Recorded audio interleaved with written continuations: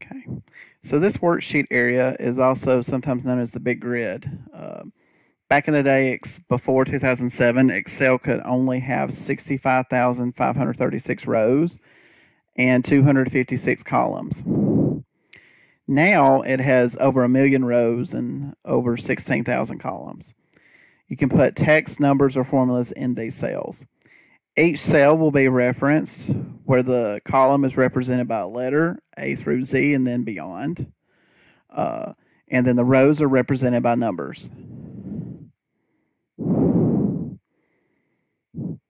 The cell in the upper left corner of the worksheet is A1, and then it tracks from there.